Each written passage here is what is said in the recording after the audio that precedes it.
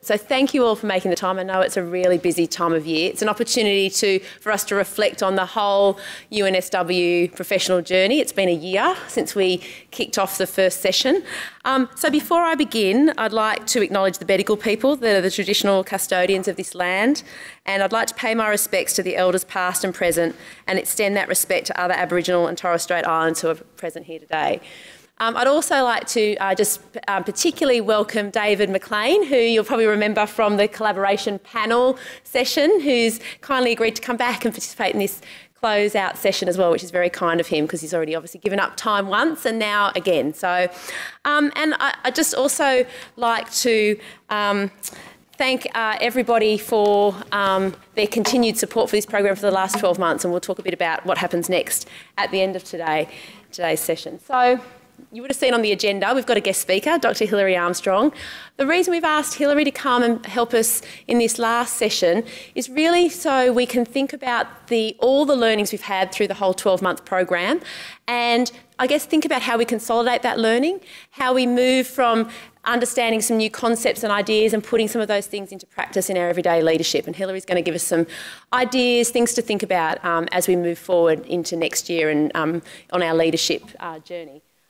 What I'll do first before that is just recap some of the speakers, some of the topics we've covered in the last 12 months, because that'll kind of help refresh your mind as you move into Hilary's session, and she's asking you to think about some of the behaviour changes that you've tried over the past 12 months and some of the things that maybe haven't worked so well, and some of the things that you might have forgotten that we've talked about at this program previously. And at the end, we'll have the opportunity to have a drink downstairs and a bit of a get-together and chat as well. So we're right at the end. It seemed like such a daunting schedule of programs when we first put this slide up last December and had all those sessions ahead of us, and now we're at the other end and we're in that period of reflection.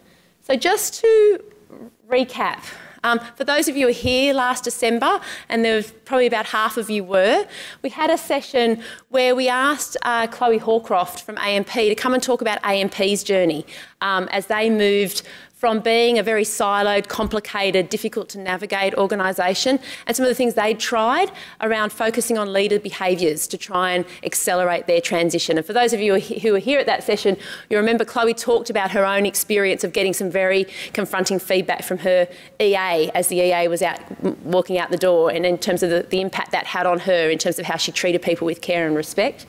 You might also remember we had a panel discussion with a number of our executive team, and Julie Cogan, who was on that panel, challenged us all to think about, through showing the video with the gorilla in it, a few nods around the room, probably from the people who missed the gorilla in the video, about actually what we might miss when we're not focused on the things that are really important. And I think a number of us didn't see the gorilla, we just saw the bouncing ball as we watched that video, and I guess that was one of the learnings about what you pay attention to as you move through organisations. In the first spotlight session, we had Jackie Curtis, who was the Chief Operating Officer from the ATO. And I think a number of us had probably, or you might have yourself had some reservations about hearing from the ATO, wondering what we could learn from them. And I think what Jackie shared with us was how they'd managed to transform the organisation from turning their own mindset on its head, turning their mindset from thinking about themselves as a group of accountants, a large group of accountants, to thinking about people who provide customer service and that being their everyday mission. And she talked about things like kudos awards, she talked about transforming professional staff functions, which was sort of probably a bit of a precursor as we, as professional staff leaders at UNSW, thought about the operational excellence experience we were about to embark on. We also, at that session, David's not here today, but David Cammy, some of you probably remember, got up and shared his own personal story of a leadership activity he'd participated in, where he'd worked with his team about having much more honest and authentic conversations, and he used the term "free the elephant" in the room, and I know a number of people around the room and in UNSW Professional then used that term to actually encourage other people to be more open and honest in the discussions they were in. We had the zombie busting session with Amantha Imber from Inventium, where she talked about what really innovative organisations have at their core, what drives them. And we had a bit of an experiment in the room about who could actually nominate the #1 driver in innovative organisations. And what we found was the #1 driver, at least in the research that Amantha drew on, was having really positive interpersonal exchanges at work. And I think that was really, as we think about the way all the behaviours at UNSW integrate, it's really all about how we create really positive interpersonal experiences. We also had Ian come and share his tips about how you make innovation stick in large organisations. And we also, at the Support and Challenge group, for those of you who went to that, I know lots of people really enjoyed that Support and Challenge group, where we got you to think about a problem you were having from somebody else's perspective. So I know some people had to think about their work UNSW problem from Taylor Swift's perspective or Google's perspective. And I guess it was really to try and encourage us to think about taking different perspectives and the power of that in terms of problem solving. We had the expo at that session as well, where we had some examples of people at UNSW who were involved in innovative activities, a number of internal examples and some external examples. There's that activity I was talking about. And then we had Laurie Piercy come and introduce us or challenge us in our thinking about the way we think about which division of UNSW we work in, and how even just that terminology might constrain our collaboration across UNSW. And we had the panel discussion with Lucinda Zucker from CEB talking about where collaboration flourishes and how successful leaders are really good at networking. And we had our panel with David and Vina and Natalie talking about their experience of collaboration and how, if you really want collaboration, you've got to sort of throw the shackles of your own function, your own job title, and really work together to try and solve problems collaboratively.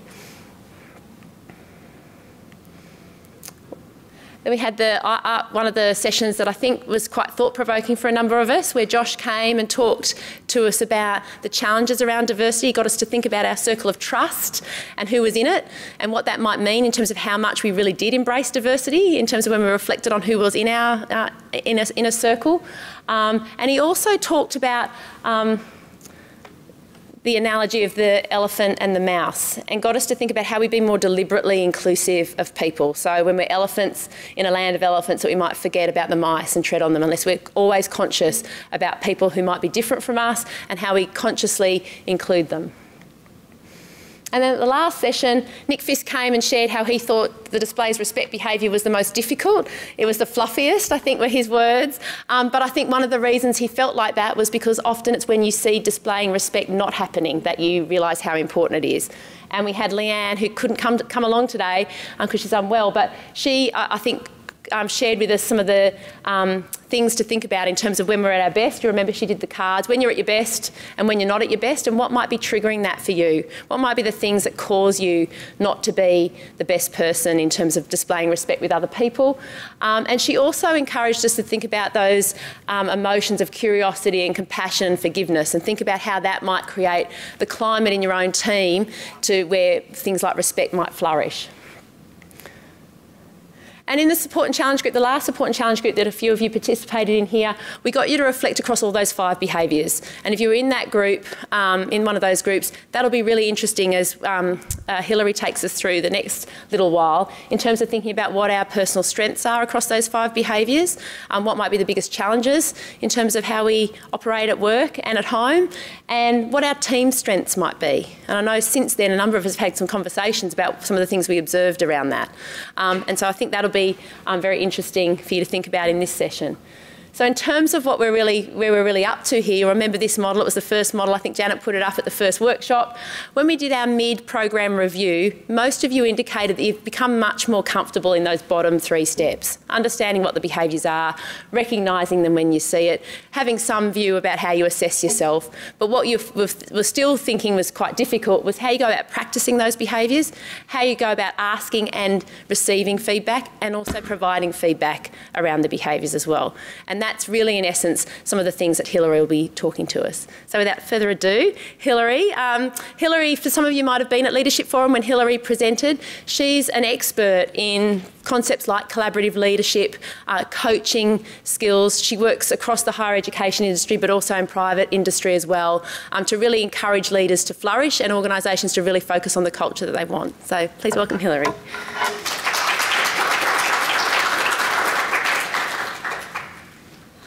That's a wonderful beginning, isn't it?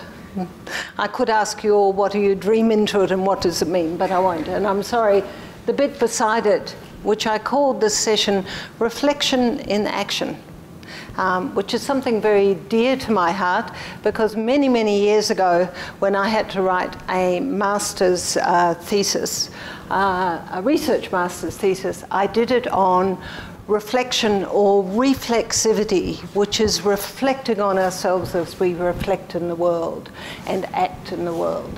So it's something that's been around for me for many, many years. You've all been through a lot of experiences in this program, wonderful experiences. I was glad to see the elephant up there twice, elephants, mice, gorillas. It's been a great zoo of experiences you've had in the room. I had one organisation 2 or 3 years ago I worked with the Ethics Centre, where the elephant in the room became such a metaphor. They actually bought little elephants for everybody's desks. And when you had an elephant that you wanted to share in a meeting, you actually took your elephant into the meeting with you. And so when anybody ever brought an elephant into the meeting, everybody really woke up because they thought there's something juicy about to be happening. Chaos happened when there was more than 2 elephants in the room, though. It became a cultural thing. So today I'd like to connect this learning from and with others with what you've been doing, because I believe that it's actually learning is a social process. For you, those of you academically inclined, Vygotsky was the one who said, actually mostly we learn from others, the modelling from others in conversations with others. And this is the basis, I think, of what we call a community of practice. Now, why we're saying that is that there are 2 ways learning has been constructed in all our education institutes. One is that passive learning, where somebody wise and an expert stands up like I am right now, takes up all the airspace, and all of you sit there listening, probably thinking about what you're going to cook for dinner tonight or what's happening back at the office. A very passive learning model. But there is other models of learning which I call active or experiential learning. They became very well known, particularly in organisational learning in the 80s with the work of a man called David Kolb. And he basically said, we have experiences, and that's an action in the world. How we actually learn is by reflecting on those experiences, making some sense of them, and then planning a different action. That's how we all learn.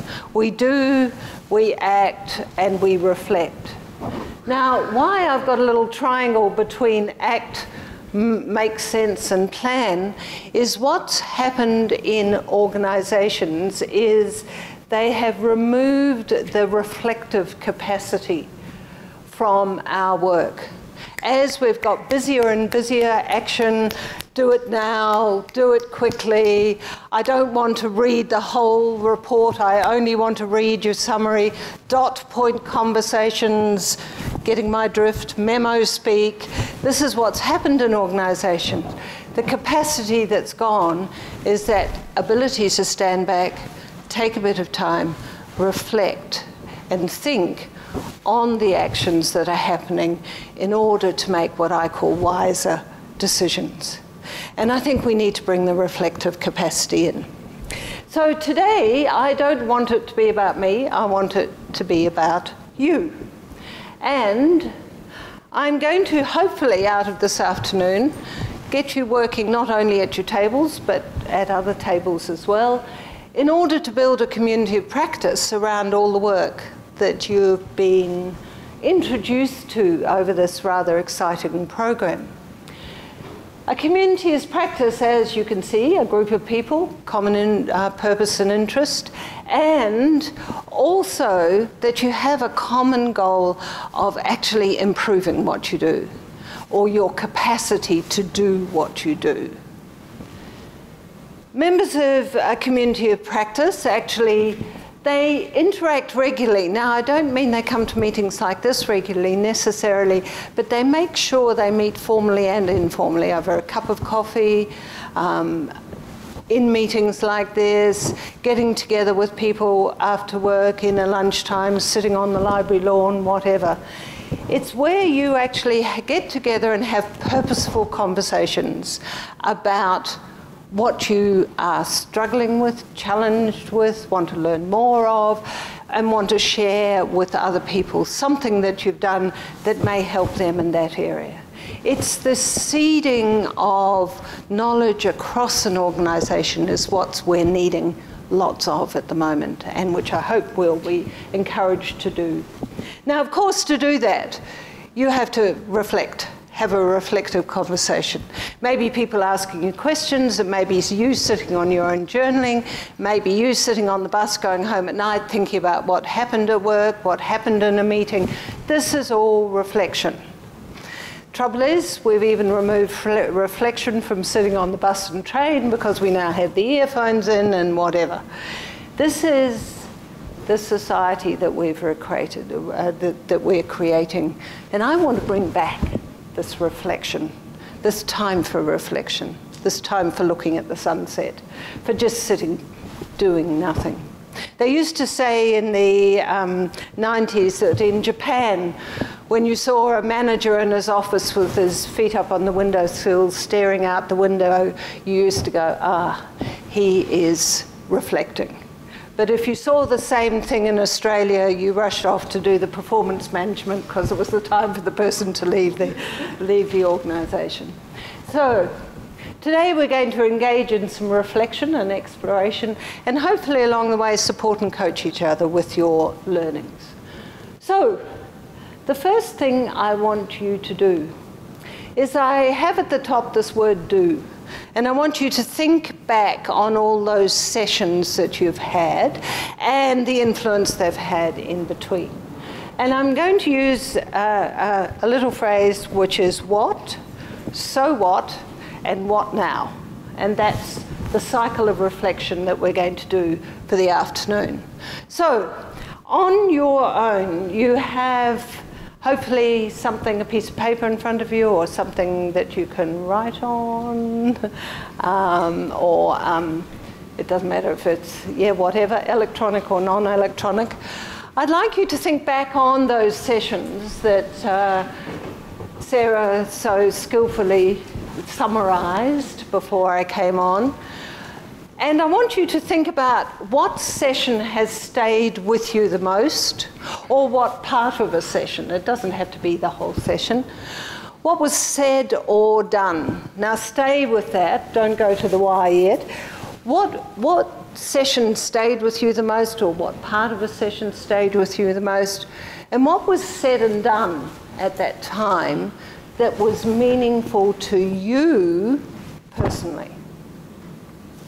Then I'd like you to go to the so what, why did it matter to you, and what does this imply in terms of your work and life? And then to the now what did I do or think differently after the session, and what would I do now, reflecting on it? Is that clear? So would you go around the cycle? But I'd like you to write it down, so if we could share paper around or things, because you're going to go using this for the afternoon and sharing it. And I would really appreciate if we're in the session, if you stuck with what we're doing in the session rather than doing other things.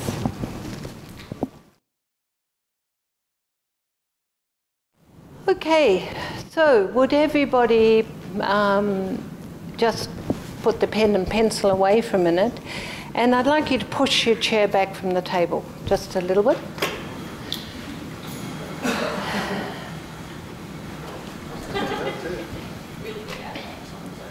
And I'd like you to put your feet back flat on the ground and push your back right back into the table for a minute. Now I'm going to give you a little challenge. I'd like you to take 10 deep breaths. You can close your eyes, open your eyes, whatever. But the task is that you focus on the breaths.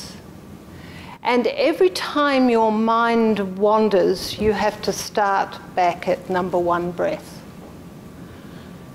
How many breaths can you take without your mind wandering? So off you go. Your task is 10 breaths with your mind only focused on counting the breaths.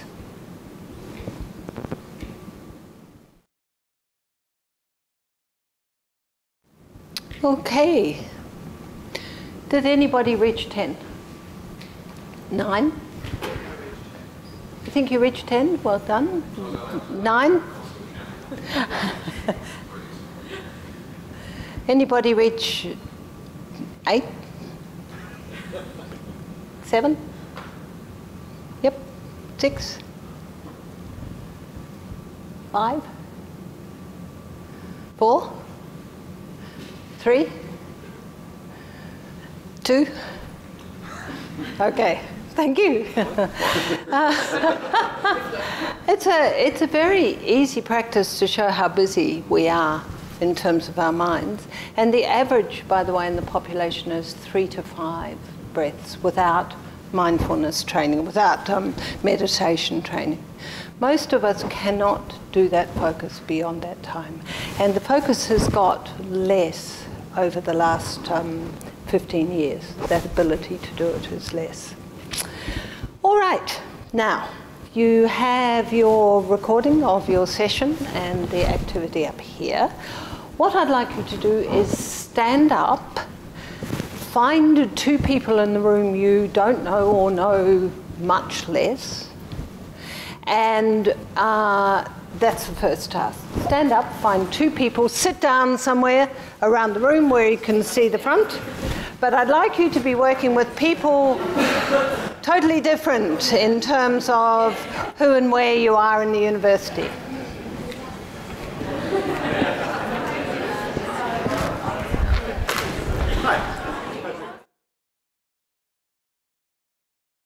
So here you are in your first community of practice little meeting, 2 people you don't know, you're sitting around on the lawn, but we're staying with the common purpose, which is the learning from these sessions.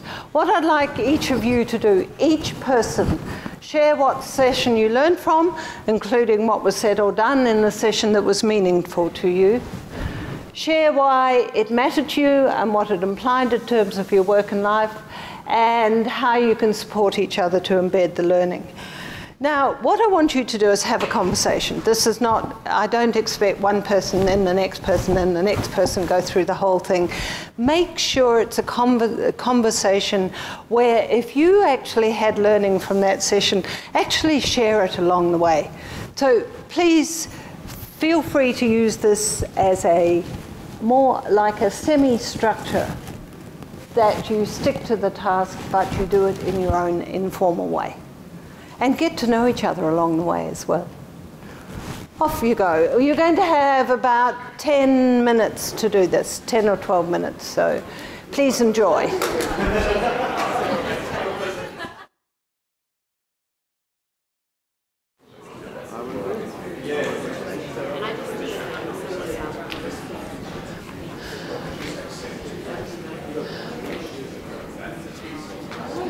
Okay. We haven't quite finished this yet. I'd like you just to spend 2 minutes with the group you're in now, appointing an ambassador for your group, because that ambassador is going to go to the next group and seed the learnings that you've all had in your triad into the next group. All right? So spend 2 minutes. choosing an ambassador and maybe what the vital takeaways that you have had out of this program are that you would like to share with the next group. Okay? 2 minutes just deciding on the ambassador.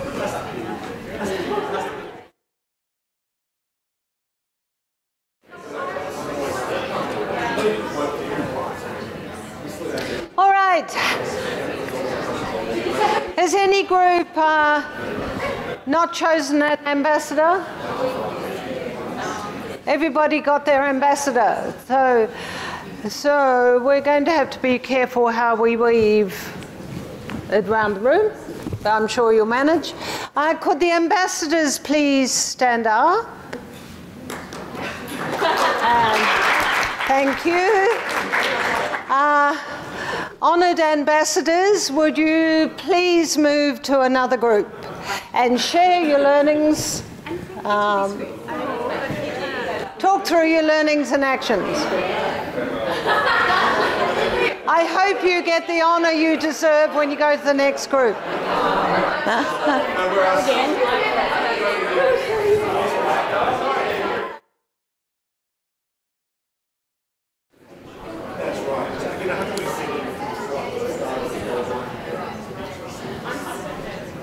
Put up your hand if you can hear me.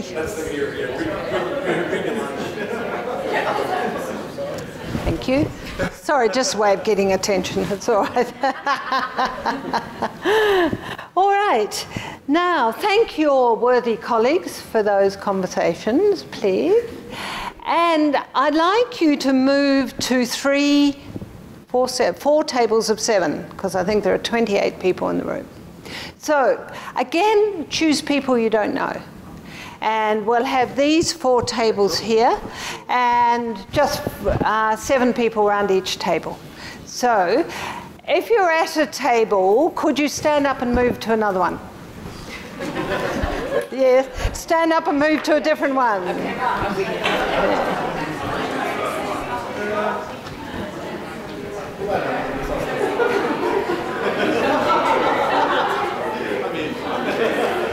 And if you're secretive and want to stay where you are, that's all right. It's right in the middle. It's about movement, it's not about anything else. How many got to have? How's it going? Have we got 7 people at each table? Good. 7 people at each table. 2 more here, and we need a chair or 2. 1, 2. We need another woman at this table, don't we? Yeah, good. I'm glad you do that. All right. I will be successful against that. Hi, I'm Rob. Hi. So introduce yourself if you don't know each other. Oh, Russell. Nice to meet you.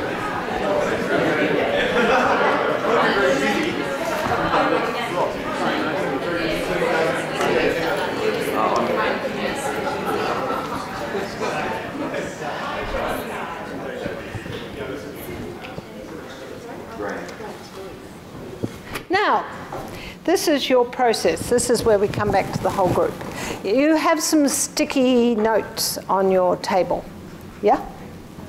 Out of the conversations you've had, I want you to write down one thing, one bit of learning that's been vital to you and your development that you've learnt about from the conversations you've had and all the sessions you've had.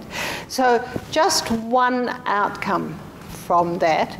And this outcome, I'd like you to think of in terms of further development, what you'd like to know more of, that you got a taste of and it felt really important to you, but you'd like to know a bit more about. All right? And every person, without talking, just write down that one thing. And we'll put your piece of paper in the middle, because when you've written it down, I want you to stick it on the butcher's paper that I hope is on each of your tables. Yep. So have a think.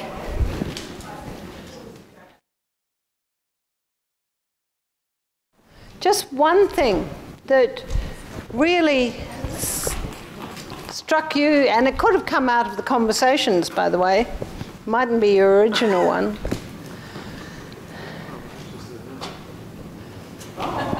So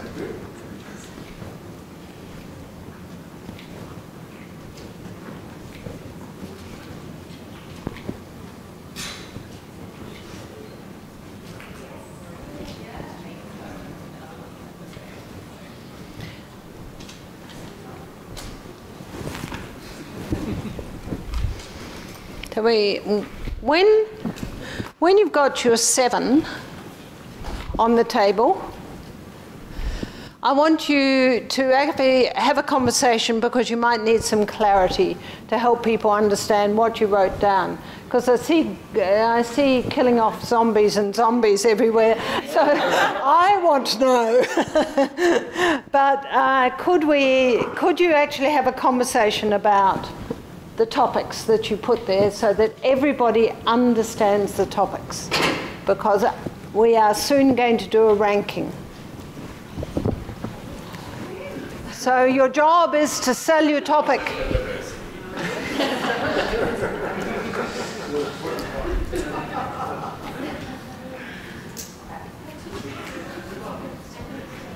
But not yet. No ranking yet. Just have a conversation.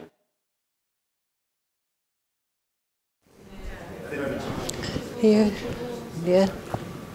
Has all the groups been round? Yeah. All right. Now, as a group, you need to choose number 1 priority, please. Now, you can do this in 2 ways. You can say, oh, we don't have to have a discussion about this, we'll just all agree. That's the sort of passive way of having a good argument. Or you could actually have a robust discussion and put forward your case why you disagree or agree with something, which gives you a practice of not just taking everything you're given, but actually, challenging it. So as a group, I'd like you to, rather than all agree immediately, I'd like you to put forward a case why things should or shouldn't be number 1. Okay? And then I'm going to ask you for your rationale.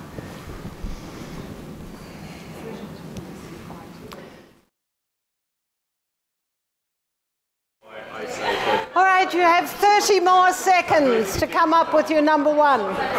30 seconds, starting now. 30 seconds.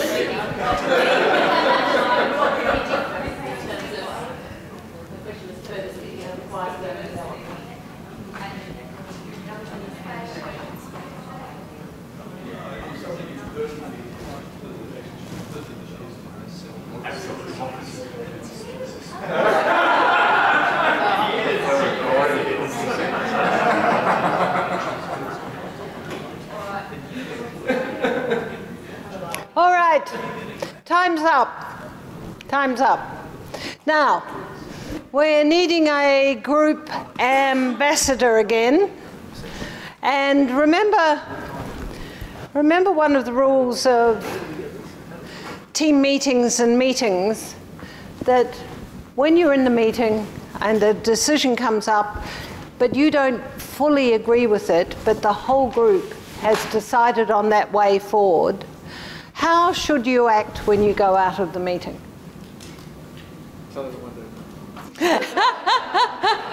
That's what usually happens. It's another version of the zombie, I think. Yes. So you may not all agree. However, as a group now, you have to present the case to the outside world. All right? So I want you to use the what, so what, and now what type framework. I want you to say what you've decided on as a group, why you've decided on it, and what you want to do, what you want done for the further development, what you want the runners of this program to know as what is the step for further development. All right? Okay, choose the one, even if you don't agree. Yeah. The why and the what now. What's your way forward with it?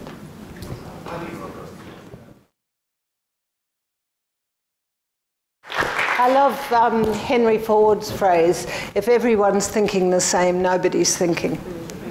And I think this is the inclusion part of diversity, I think, yeah. Okay, last table. God, I am loud.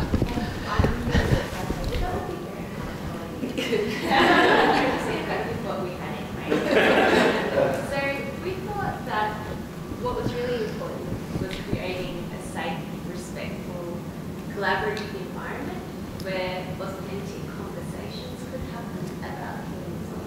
And what we felt was it would be really hard for us to be successful next year with the strategy if we keep pulling all the old baggage along with us and we don't open up to all the new and exciting things that are coming. But it hasn't been the easiest year. So we really want that to happen. Those safe, respectful, collaborative, authentic conversations are important.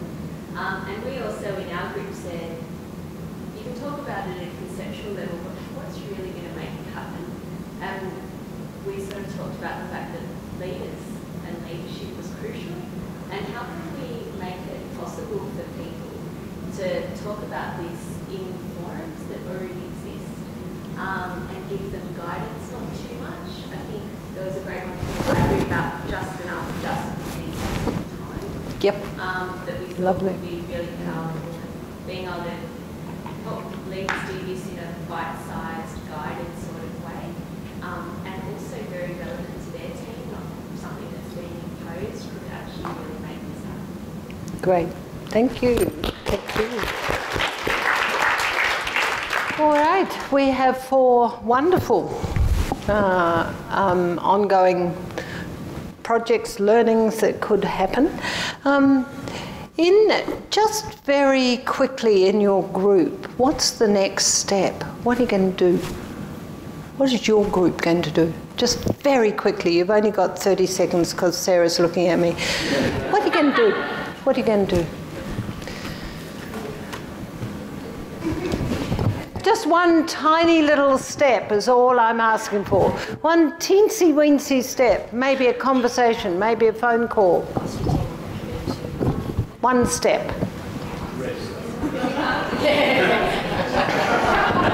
All right. So what's this table going to do? We're committing to rest and reflection over Christmas. I love it. Yeah. Rest and reflection on the issue over Christmas. Could we have a bit of purpose? Oh. What are you going to do about it? We're going to tap into some communication expertise that happens to be at the table. Fantastic. What's the step, a little step for you guys? Girls? Wonderful, I love it. And this step? Staying in contact. Fabulous. That's all I want. Yes. All right. Thank you, everyone. That's the end of the reflection session. And I'm now going to hand back to Sarah to finish the afternoon. So please join me, in thanking Hilary.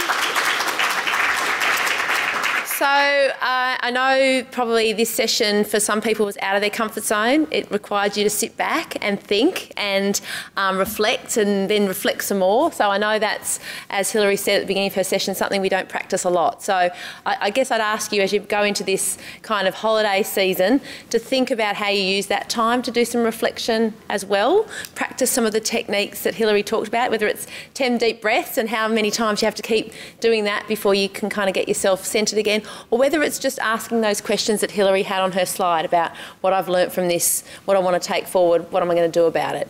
But before we just go downstairs and innovate over a drink, a number of people have asked through the last few months what's sort of happening next with UNSW Professional. And obviously there's a lot of people who couldn't come today given the time of the year. So next year we're really starting to plan for how we're going to embed the behaviours further at UNSW. Marina's done some great work already, thinking about about how do we make some of these tools that we've used on this program, but other tools, how do we get material so that you're able to use that with your teams? How can we make some of this, the language around the UNSW behaviours and get people starting to think about that journey we've been on? How can we make that more scalable for the rest of our staff? Obviously, we've only had a small group participate in this opportunity. So we'll have some further networking sessions. It'll be more open to, staff more generally. We'll have some material up on our UNSW Behaviours website. In particular, I know a couple of faculties have already started using some material that Marina's prepared to lead, where leaders can lead conversations with their teams around the behaviours, about how those behaviours might live and breathe in their school or their faculty or their team. So there'll be a number of different opportunities to engage with the behaviours further. Obviously, after today, we're doing quite a bit of work next year in terms of embedding the behaviours in more and more of our people and culture initiatives and practices. So stay tuned, stay connected. As this team said, obviously Marina will provide a follow-up in the new year to this session, and so some of the materials and linkages so you can access some of that material. We'll have an opportunity after today to give more feedback and more ideas. Marina will send out some questions for you to answer. We've really taken on board, I hope you've seen it throughout the course of the program where you've provided feedback along the way. This program's a lot different to what we envisaged 12 months ago, and that's thanks to the feedback that people like you in this room have provided in terms of what you want to see more of or less of, and the same will be the case for next year in terms of what you think will resonate at UNSW around these behaviours. So that's really the end of today's session. Before I close out, I just wanted to acknowledge a couple of things about this whole program. I'd just like to firstly thank everyone for sticking with us through the year. In terms of where we started with this program, for those of you who were here last December, it was, in the nicest possible way, a bit of a dog's breakfast in terms of the arrangement and setup of the program. Marina and I had only been here a couple of months ourselves, and I guess, pay a bit of tribute to Peter Noble, who many of you know, who's not with the university any longer, but it was really his commitment to trying to do something, give the opportunity for senior professional leaders to engage in some personal development. So although he's not here, I think this is one of the legacies that I think Peter's left with us in terms of giving us the opportunity to participate in this program. I'd particularly like to thank the people who've come along as guest presenters, Hilary and David and Natalie who are here, but all the other presenters who have come. Thanks for coming along to the support and challenge groups, and particularly to Janet, who's was, I guess, the mastermind behind the idea of having a support and challenge group. I know a lot of the learning for lots of people on this program happened in those small group discussions with peers. So just really like to acknowledge your efforts as well. And I guess, as I'm sure you're all aware, it's really Marina's demonstration of all the behaviours that's meant this UNSW professional program has actually happened at all, particularly the demonstrates excellence behaviour.